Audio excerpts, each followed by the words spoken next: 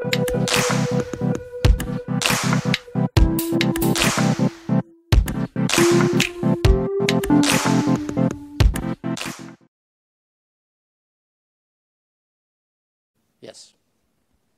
So together with me, I asked Professor Fernández to join me in this lecture, and it's a pleasure for me and an honor to be giving this lecture with him.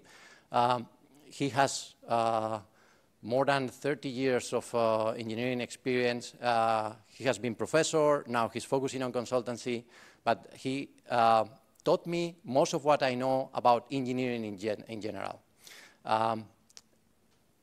He started, I think, with power plants, later working on aeronautics.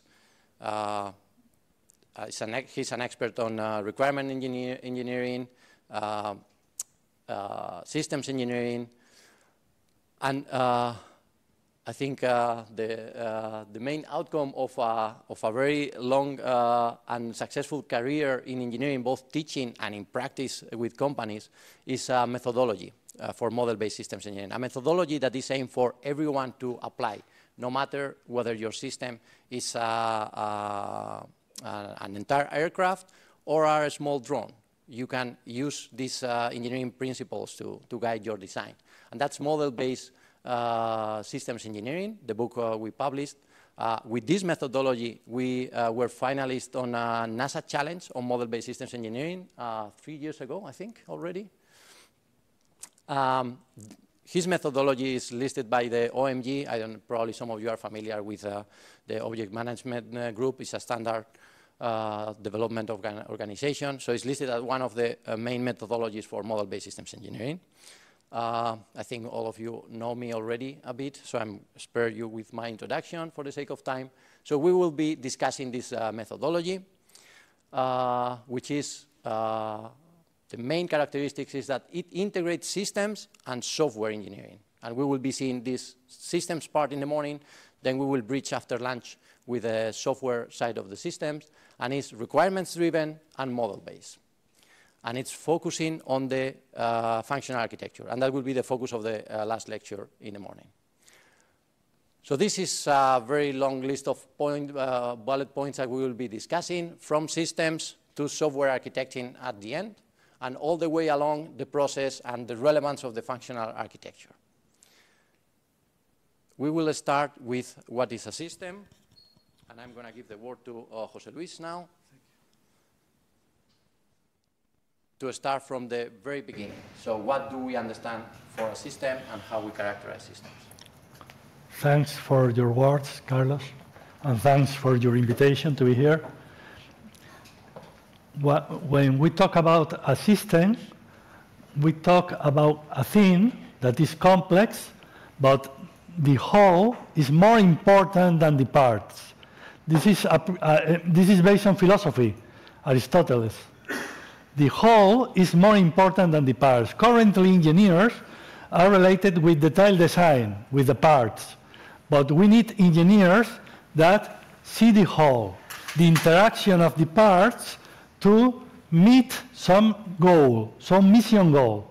This is the reason of this discipline that is called systems engineering, that unfortunately is not taught in all the universities, but is taught in universities at MIT, Johns Hopkins, and here in Europe also Cranfield and other universities. So it's an important discipline, mainly in the aerospace sector, but also in other sectors of complex products. So when we talk about a complex product or system, we are talking a combination of parts function together to meet a need. So very important, the interfaces, and to meet needs, to meet requirements. So requirements are a very important issue for us. Unfortunately, it's another topic that some universities don't teach, requirements. How many of you have received some requirements training? Requirements engineering training. How many? Bad. Very bad. Sorry, but very bad. Engineering is based on requirements. Do you want to do engineering or another thing, or algorithms? Algorithms are also based on requirements. Okay? So requirements are very, very important. Very good literature about requirements. In the reference you have. And very good places to read about requirements. If you need to read about good requirements, I recommend you to read NASA. Okay? For example, in Project Artemis right now, requirements about the astronaut suite. The requirements of the astronaut suite are very interesting to learn. Okay?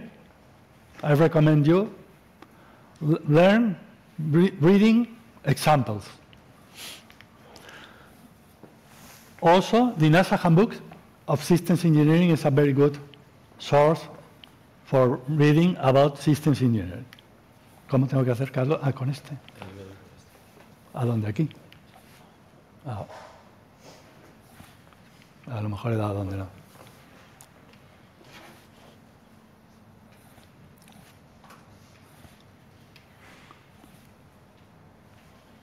Bueno, le damos al ratón, ¿eh?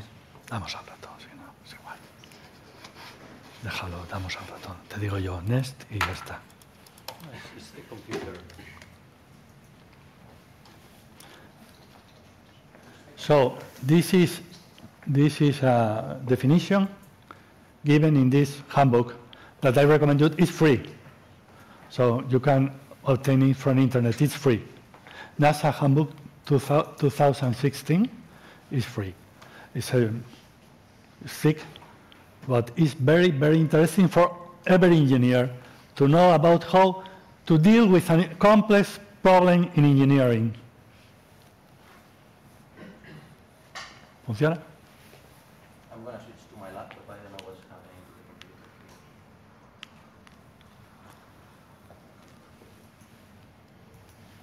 computer. Currently, there is another concept that is important. That is the concept of systems of systems. In the military area, it's very important because the missions are more complex, and you have a lot of systems collaboration. Okay? In this case, each system has his own goals, but they collaborate in a mission. So in systems of systems engineering, the important thing is to model the mission. Okay? For example, right now, Airbus is developing a methodology for model-based systems engineering, and in the part of the mission, what we call the mission dimension, in the mission dimension, they work with this systems of systems concept, because the aircraft in our days is a system of systems collaborating with the air traffic control and other systems. In the case of military, you have the aircraft, you have UAVs, you have another aircraft that they collaborate for a particular mission. So the two other important concepts for us is mission. And in this robotic area, it's very important you model well the mission of your robot. Before modeling the robot, you have to think about the mission, the purpose of the robot, and the environment where the robot will work. And it's a difficult issue and needs a lot of time before programming or before designing the algorithms. Okay? Very important. ¿Ya? Ahora, ¿es esto? Sí, ¿no? ¿Concept? The next one is about the Sí. function together. Here, the previous. Here, so for us, the system, IEEE standard 1220, the system is not only the product, it's the process to support the product. For example, maintenance process. Maintenance process is part of the system. Support processes are part of the system. So the system is not only the product. The system is more than the product, okay? And the product is split into subsystems. And the subsystems are split into assemblies, and the assemblies are split into components. Components may be hardware components or software components. Okay? Next slide. For understanding a methodology, we need an ontology. Here is the ontology I developed for this methodology. An ontology is a map of the concepts we use in our model-based systems engineering method. We use some concepts and some relation between these concepts. Here, in the left side, we have the concept of the system. The system has parts, and the parts can be composite part. A subsystem is a composite part because a composite part is composed of simple parts. Okay? This is the part of the system. And between the parts, you have physical interfaces. But it's not only the important thing. The important thing is that the system operates in an environment. You have to define in all the universe where your system is applying. It's not applying in all the universe. It's applying in a part of the universe. This part of the universe is what we call the environment. It's very, very important because you need to know interactions with the environment, but not intended interactions, also unintended interactions. For example, electromagnetic interference. So as engineers, we need to model the environment and to model the context in this environment, how we operate in this environment, the operational context. This operational context is specified by scenarios. Scenarios are very similar what we call scripts in movies, storyboards in movies. Very similar. Okay, it's the same concept.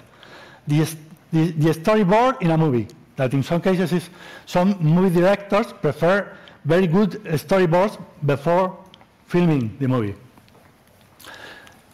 From the scenarios, we obtain needs that are not requirements, are role requirements, needs. What the actor needs from the system in this scenario. For example, I participated in a European project developing a medical device. The needs are the needs of the surgeon in the scenario from the device. The need are, the subject of the need is the surgeon. The subject of a requirement is the system. Very important. The subject of a need is the actor. The subject of a requirement is the system. Okay? So we have needs, and from the needs, we identify system capabilities. For example, if we have the need of a mission, of long-time mission, we infer from this need a capability that is very typical in unmanned vehicles, long endurance. Long endurance is a capability of many UAVs. This capability is complex because this capability influences in properties of the system, in the case of an aircraft, the wingspan, quality attributes, reliability. You need reliability to have long endurance. And in functional requirements, you need health monitoring functions. So a capability is an aggregation of properties. Properties that might be quality attributes, reliability, usability, safety, states of the system, different states, physical properties, mass, color, whatever, and functions, health monitoring. For example, in spacecraft, in aircraft, currently it's very important, all the health monitoring functions. It's a big topic of research in industry and in universities. In the case of, there is a university in Australia working in health monitoring for aircraft. When we have these properties, we have to specify requirements to meet these properties. Is it easy? No, it is not easy, but you have to do it. We need engineers working in these areas, in industry. For example, the other day, a company that you know is Dyson. You know Dyson? Vacuum cleaners, hair dryers, very expensive. They are requesting systems engineers. You have requirements. Requirements are allocated to parts, and you, with allocating requirements, design the physical parts. So the requirements are the foundation for designing the physical parts. If you don't have requirements, how do you design? From scratch? I don't understand. And rework, and rework. If you design from scratch, rework, and rework. The problem is that non-functional requirements are not allocated, are implemented. There is a difference in the words. Functional requirements allocated, non-functional requirements implemented, and we use heuristics, what you'd call tactics. Heuristics or tactics are the way to implement safety requirements, reliability requirements in some cases, maintainability requirements, etc. You follow me? Why non-functional requirements? Why they are not allocated? Because functional requirements are soft goals, and functional requirements are not allocated because if you have a safety requirement, you need to redesign part of your system with patterns to apply this requirement. In the other case, you allocate the functionality to one part. But non-functional requirements are design issues. You have to change the design. Belong to a single part. Correct. Okay. Good. They go to patterns. So heuristics are implemented using architectural patterns in some cases. Huh? For example, in the case of safety, I work in this area. I have some safety in the medical device. I have some safety issues, some safety requirements, and I implement it with an architectural pattern, for example, that is called sanity check. The main problem is this one. This is very important. Not all the model-based systems engineering methodologies deal with that. No. This is the same. So so the text before was just the explanation over the conceptual model, so you can have that in the slides. Let's get active now. So we have the lightweight autonomous underwater vehicle developed by one of the REMARO partners, University of Porto, and marketed by OMST, both partners in the project. So this is a practical case, and let's start thinking of systems. So if we compare an autonomous robot, an autonomous underwater robot with humans, there is some parts of us that perform specific roles, that they have functional roles, right? So we have the body, our body, vital organs, ears, eye, brain, nervous system. We have the food also that we need to live. We have muscles and joints. So what do they correspond to? And we start with the body. What's the body in the case of an underwater robot?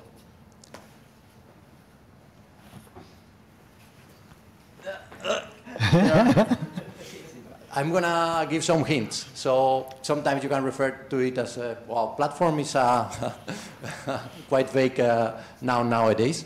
But you can think of the body as the physical platform, which someone from maritime expertise can tell me what's the body of an underwater or a submarine? No? No one, really? The hull. Yes, thank you. Lobster team. I was expecting you to know. I'm not sure what it is. It's going to show at that time? Yeah.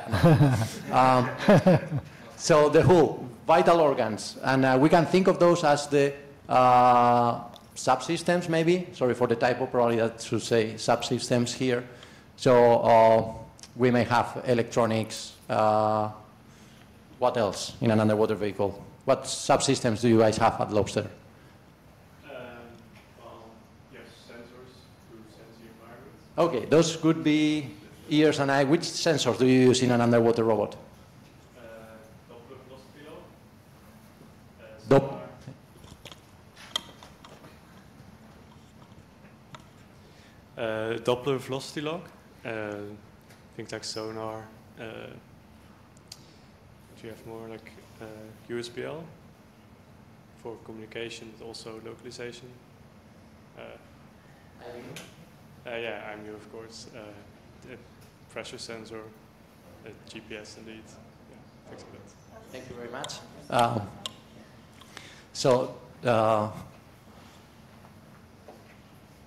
Joris, right? Yes.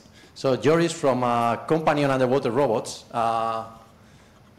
as already mentioned quite some. I'm not sure whether we already mentioned the pipeline following case that we are developing in REMARO. So in that case, we also have cameras. We will discuss about how useful are cameras in the North Sea. We have brain, the nervous system. Can someone shout what that is in the case of an autonomous robot? Computer is the brain, right? And the software is the mind? That's a classic. So food, what's the food for an underwater robot? How is your Lobster propelled? Batteries. Batteries. In some cases, we may have, I don't know, diesel engines in a bigger submarine. Probably not. We have maybe even nuclear. Effectors. Propellers. Thrusters. Anything else? Joints. How do you call the fins? Do you call them fins? We don't really have those, yes. Oh, yeah, that's true. You have a very fancy design for propellers. So something like this, right? So we may have the hull is the body, then we have power navigation as example of subsystems of vital organs for our AUV. We have sonar, camera, IMU, digital processing, that's a very big term. I think you came up with better words like computer, etc. Batteries for the food, propellers, motors, etc. So this is an example of a system. And you can see that we can have similar roles independently of which system we are talking about, right? So that already points to functionality, something that transcends the particularities of one implementation, things that are more general and therefore more reusable across designs. So now we are going to be discussing a bit, and we need to speed up a bit, how the process of systems engineering goes. And I'm going to give the word back to José Luis.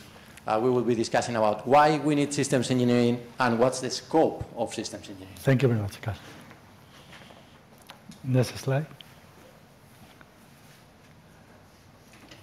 Samia is a person working in IBM, and they are very interested in what they call smart products. When we think about a smart product, we have multiple technical fields. Mechatronics, for example. Electronics, mechanical, software. Software is critical. These days, software is critical in the majority of the systems. The example of the cars is very, very important. Currently, in some cases, a car has more software than an aircraft, typically. Okay? More than, in the case of the F-35, perhaps no. But the other aircrafts, a car has more software than an aircraft. Software is integrated with hardware. The system interacts with other systems, systems of systems. Regulatory issues are very important. In all the products that safety is important, regulatory is very important. And it's a big problem in autonomous vehicles, currently, in autonomous cars. And the project is complex. The project is complex because the product is complex, and you should contract some of the things to other companies. And if you should contract, you need good requirements for subcontracting. And you need good integration. And it's not an easy. In the aircraft industry, it's a big problem, that. So we need a discipline that integrates diverse silos, because engineers' tendency is to work in silos. I am in the mechanical silo, I am in the electrical or electronic silo, is my problem. I am in the software silo, is my problem. No, because there are constraints between the silos, and we need to inform of these constraints between the silos, and we need to work together. We need a discipline that coordinates and integrates, and this discipline is what we call systems engineering. That is not very old discipline, it's from the 30 years of the last century, before the World War II. Okay? I will explain this later, these constraints, with an example of robotics. Next slide. So if we work in silos, we have different solutions depending of my interest. If I am the aerodynamic engineer, or I am the stress engineer or the electrical engineer. The airplane is different. No, we need only one airplane. So we need to integrate silos. We need to integrate disciplines. We have another fun activity. So you can use your phones, get here. I don't know if some of you know Mentimeter, and you can help us decide what are the disciplines involved in an AUV. So you can just type, and we will generate a word cloud.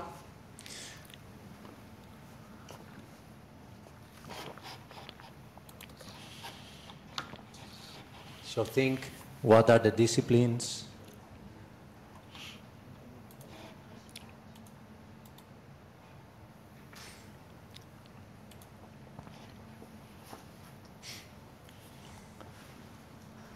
Oh, yeah. So inspection. Okay, that depends. So it's a concrete application case for an AUV. Navigation. Those are kind of functions in the system rather than disciplines of the engineers. You have to think of the engineers that are going to be working. Are there navigation engineers? Maybe in robotics nowadays they are.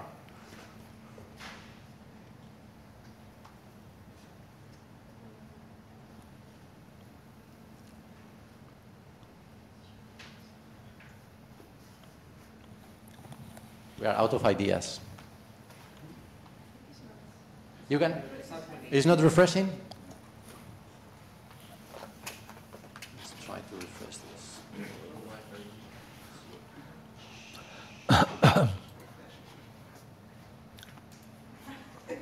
Refresh. Oh, yeah, thank you. Software development, mechatronics, control, hardware development, functional testing, fluid mechanics, hydraulic, navigation inspection, signal processing, archaeology. Nice. Someone has a very interesting application in mind. The mission. Artificial intelligence. Wow, that's really small. Electronics. Yeah, we need some AI to group better the similar words. So this is just to give you an idea of the amount of disciplines that are involved in developing an autonomous system and concretely an AUV. We are going to speed up a bit because we are 15 minutes behind schedule, and probably you want coffee. So we have seen this, and now we continue. It's important here, only one example. What we mean about constraints is very important.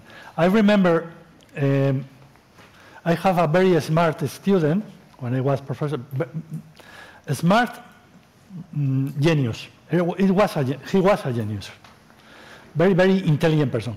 And he developed a robot with joints, elastic joints. Okay? A robot with elastic joints. To develop this robot, really, he developed 3 projects: mechanical design, electrical design, and software. Okay? 3 final degree works. It's important that you have here the functional model, and the main model is the part that is shared by all the disciplines. But you have constraints, because the mechanical constraints that are in the joints, the elastic joints, constrain the microcontrollers that you need here. And the microcontrollers you need here constrain the software. So it's very important to identify the constraint issues. And you need to work together to work with this constraint and to work with the functional model. The functional model, the functionality, is shared by all the engineers, because you develop a product to meet the functionality. It's very important, this. Okay? The core of the model is the functionality. The life cycle and the integration of this. There are 2, pon las dos, Carlos, pon las. 2, NASA handbook has different definitions of systems engineering. These 2 are complementary. The first is a discipline to integrate multiple disciplines in a life cycle. This is the first definition. Okay? And the second definition is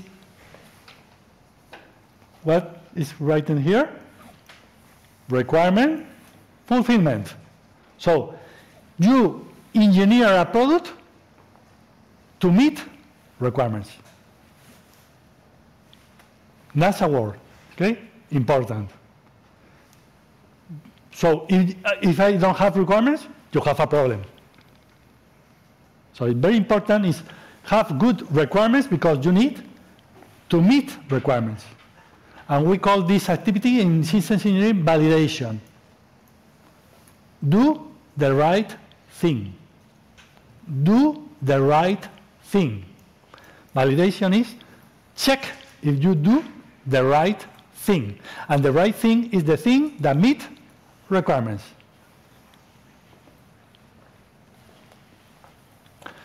In systems engineering, we use what we call the B model. The B model is the left side of the B is the product definition, and the right side of the B is the product integration and the product verification and validation. Validation is do the right thing. Verification is do the thing right. Okay? Validation, do the right thing, meet requirements. Do the thing right is meet the process of engineering. Very important in industry. I don't know in universities, but in industry it's very important. Do the thing right, do the right thing. Okay? Nice. I think we are done with the... So we are done with this block. We have 10-15 minutes of model-based. Do you prefer to do the break now, or we just go through this and do the break in 15 minutes? We continue. Let's speed up with this part. So we have seen systems engineering. Now we are going to be seeing a modern version of it, which is model-based systems engineering, with a special focus on the processes, the methods, and not so much on the tools today. So what characterizes model-based systems engineering as opposed to traditional systems engineering is the use of an integrated system model through the process rather than documents. That facilitates a lot the verification and validation that José Luis was mentioned, because now you don't need to check hundreds of documents that need to be updated with every design change, but everything are views of a centralized model that allows for automating stuff and facilitating the entire process in a complex system.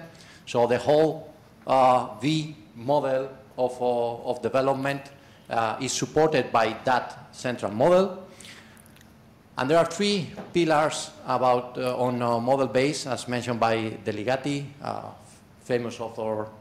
If you know a bit about model base, he has a great book on it, very practical. He mentions the methodology, the modeling language, and the tool as the three elements that an engineer practicing model base have to master to be able to develop systems following this paradigm.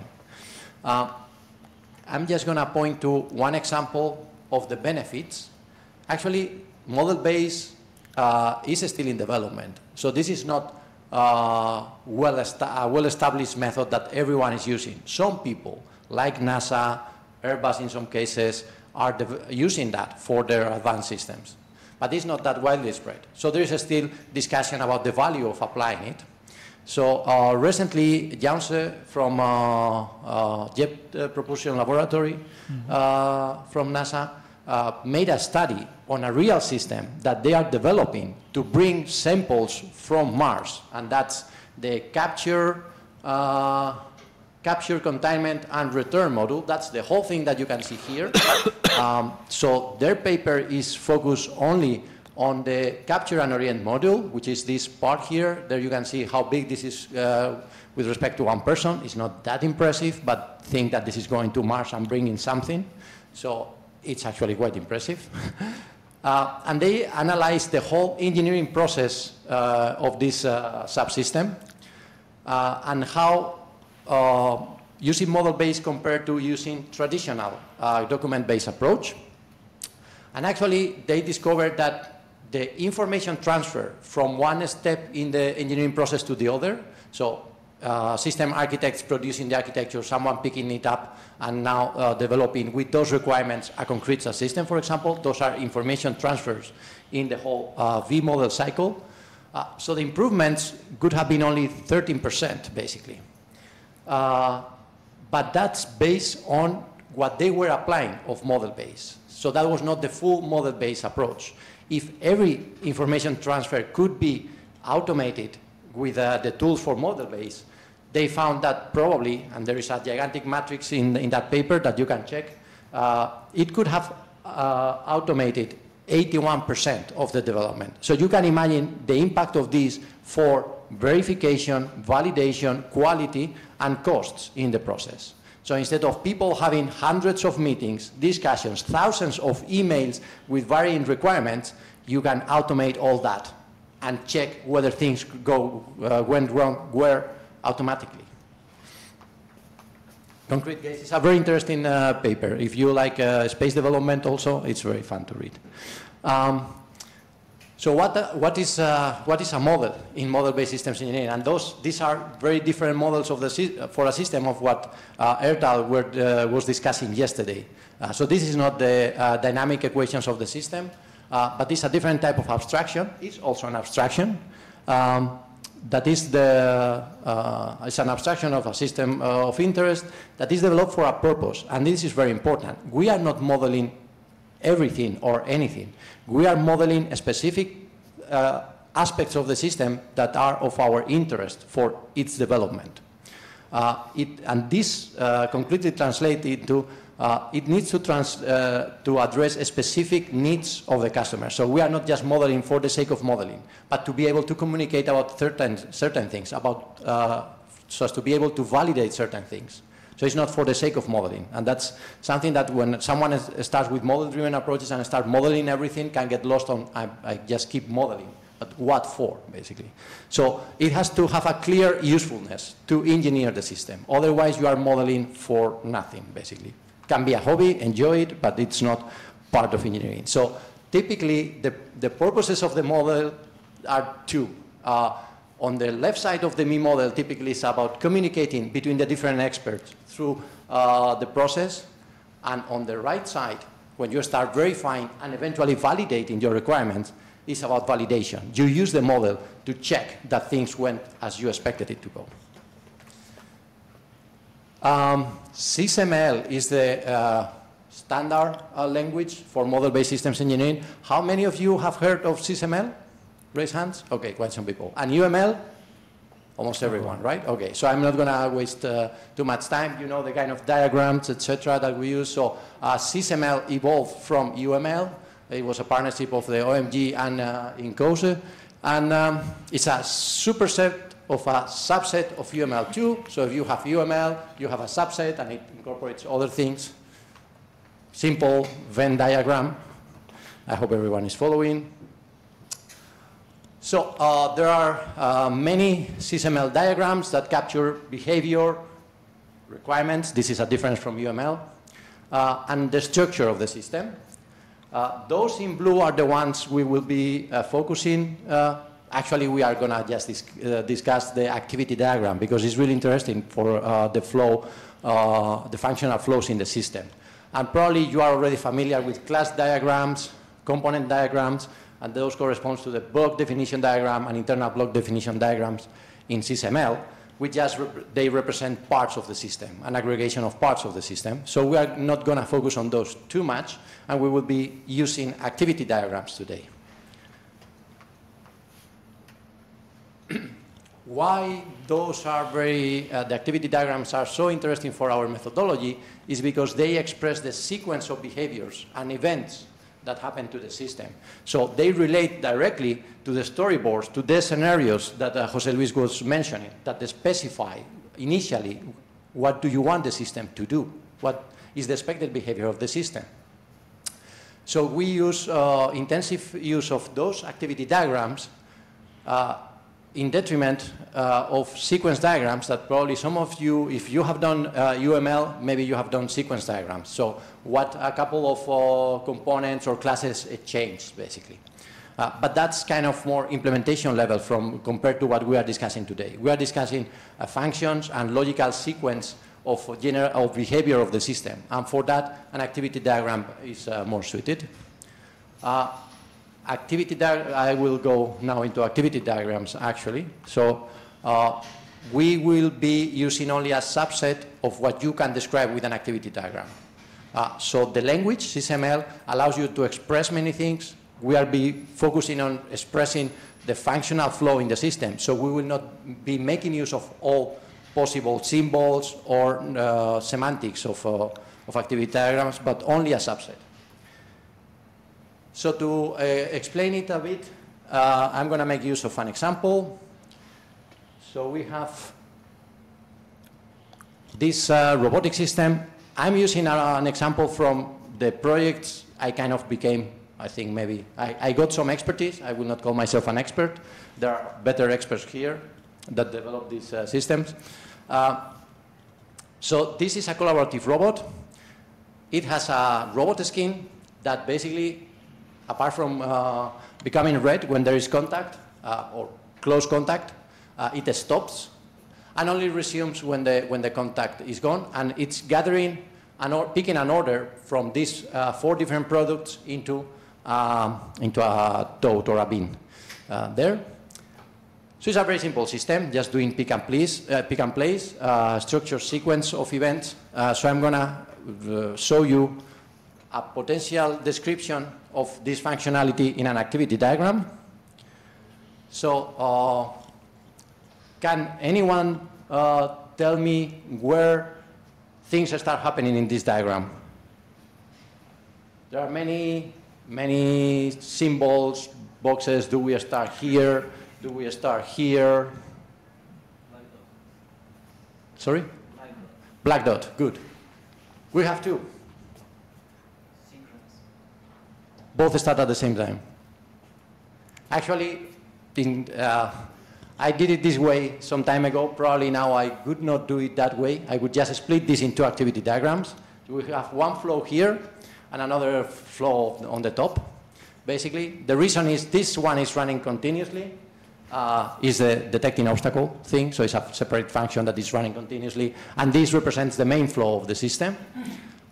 So in an activity diagram, we have actions, right, that execute with transitions.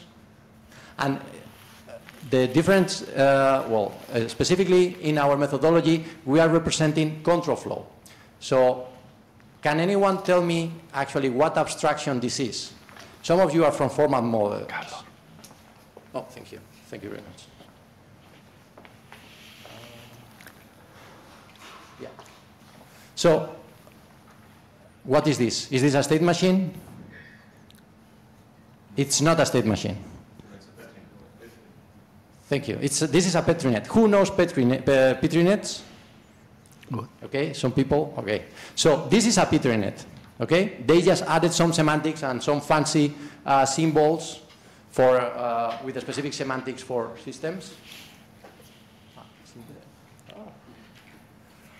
Well, I'm just gonna go through them. I had it. Well, so a Petri net. So when this diagram is activated, a token starts flowing from the start nodes to the next one, unless there is some guard condition preventing it from flowing. So we have a token starting here and a token starting there. So let's follow that one. So the first thing is order request. And this is a special symbol for event acceptance.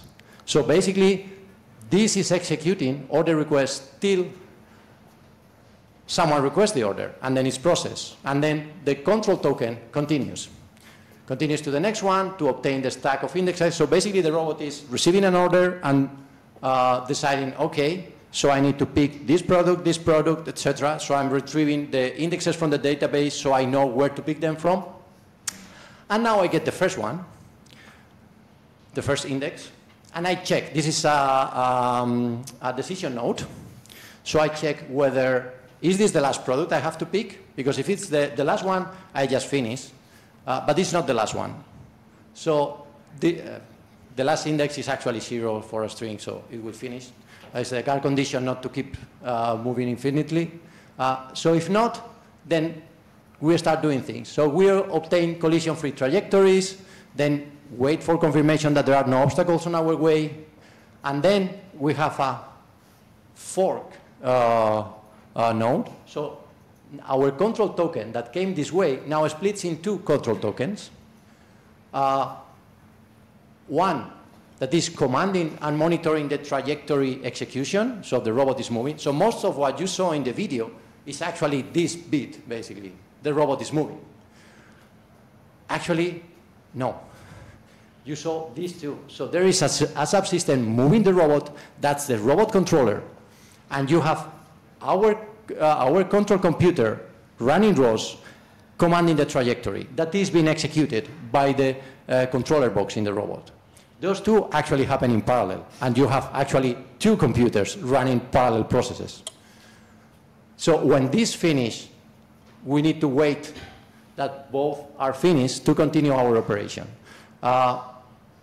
We split the motions of the robot in different parts of the trajectory, so just moving over the product, and then we pick the product. So what happens is that later we obtain a specific type of trajectory that allows us to grasp the product, and before grasping, we need to open the gripper. We generate suction, actually, to be able to pick it, because it was with a suction cap.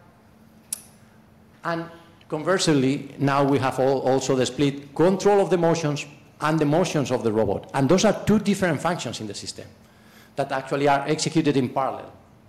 So this is overall how this works. I will not enter into the second one for the sake of time, but you can check it. So I've already explained some of these nodes. Actually, no. We explained the get accept event, but to accept an event, someone needs to be creating that event. So there is the send signal node that in this case, how this is modeled is we have the main flow of execution running, but if there is an obstacle, the robot needs to stop. So the flow, the functional flow responsible for detecting obstacle is executing periodically, okay? And sending this signal. And this signal is actually interrupting. And this is an interruption, interruptible region, interrupting this, and changing the flow from here to a special case when the signal is received, which is, okay, we cancel our trajectory and we try to find a new trajectory. Okay? So this is just to explain some of the symbols here. I hope you can follow a bit. And in the next hour, we are going to be discussing how we come up with these actions or activities that start with an F. So it gives you the hint that we are talking about functions, actually, that are executed in the system. And those functions are coming from everyone. Requirements. There was more stuff here. I already mentioned the decision nodes, start nodes. Oh, two final activity nodes. So when we reach this one, everything finished. When we reach this one, only these tokens finish, but this might still continue. Okay, yes, some notation. And we can nest, so we can decompose activities and actions. So this action is actually invoking an entire behavior. So you can just replace this for starting here, finishing here. There is a bit of more complexity in these semantics, but I will spare you those. And finally, this type of diagrams can also be extended with allocation. So we can allocate, as José Luis was mentioning before. So we allocate functional requirements, right? And here we have functions, so they are kind of requirements in a sense. So we allocate them to parts of the system, to components in the system.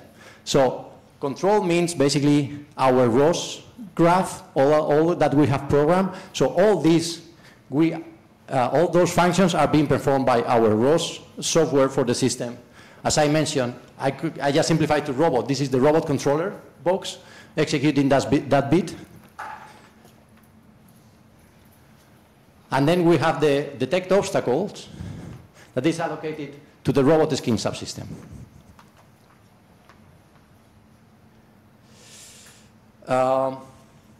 So we are going to be focusing on the next hour on methodology, basically. So how we have developed this kind of model, how we came up with this functional flow. So Stefan defines an MBSE methodology as a collection of processes, methods, and tools. And we will see in the next hour the processes and methods of the ISE&PPOOA methodology, meaning process, what needs to be done, so what are the steps that we need to do, and the methods are how we perform those steps, what are the tricks, what are the instructions to perform those steps. We are not that interested in tools today. There are many tools to support this. If you are familiar with UML and Eclipse and all this kind of stuff, you know what I'm talking about. And we have a complex diagram here, but this is just representing our methodology, the model of which we are interested in views. Those are the diagrams, because we want to see, to communicate the specific parts of the model for each interested stakeholder or engineer. So we capture those in views. And we have the modeling language. In our case, we use SysML activity diagrams, but we also use traditional systems engineering diagrams. The N-squared chart, also textual descriptions are necessary to convey what a function is supposed to do, for example. José Luis already explained the ontology of ISE&PPOOA, like how we conceptualize a system, so what the parts, etc. And all these can be supported by tools. Again, if you are familiar with UML or SysML profile, we have already, a colleague has created together with José Luis, a profile for ISE&PPOOA that you can apply with Cameo. It used to be called Magic Draw, one model-based systems engineering tool that is used quite intensively by industry, basically. So, we finished. We are way behind schedule. You deserve a coffee. 15 minutes coffee. And now we go step by step how we build these models and these diagrams, departing from? Only 2 points. You mentioned state diagrams.